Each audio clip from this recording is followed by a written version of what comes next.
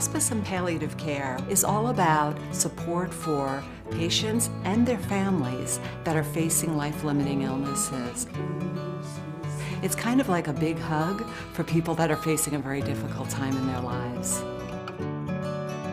Family hospice began probably in a unique way for this area and most areas, in that 4 partners joined. 4 partners that might have been competitors came together to promote this wonderful idea of taking care of the terminally ill in their homes. The early years of hospice were very passionate years. People worked long hours. They were deeply invested in their patients. I think they still are. I know they still are.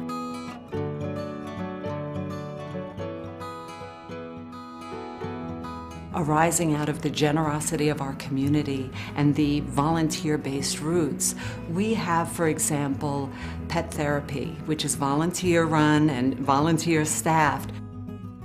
We also provide extended bereavement services for anybody that needs it, whether they're a hospice bereaved or not. We also have a wonderful group called the Pittsburgh Threshold Choir. Unfortunately, our daughter became ill with a terminal illness, and there was a point where we realized, and her caregivers at the hospital realized, that she needed something like hospice care. It fulfills a need. It's a very direct and personal need. I found that this as a support for us was really life-saving. And I think it's a beautiful thing. I think it's a beautiful thing. Okay, Shannon, just reach that goal. You're doing great. We have 2 very special programs that help with children and teenagers that are coping with the loss of a loved one. Like your mom gets the pictures. I learned that pushing people away is something you can't do, that you have to be able to get through with somebody. And when you try to do it on your own, you're just going to end up falling. You're going to have to help a helping hand at least once in a while, and that you have support even though you don't know it's there. Family hospice could not do what we do without our volunteers. And it's impossible for me to talk about our volunteers without smiling, because so many amazing faces come to my mind. Volunteers are actually what I would consider the soul of hospice. We have about 300 active volunteers now. They do anything from patient care to this candlelight vigil at night, staying with people that are dying that don't have family, because we don't ever want them to be alone. We can't cure the disease, but we can give you comfort, make you as comfortable as we can.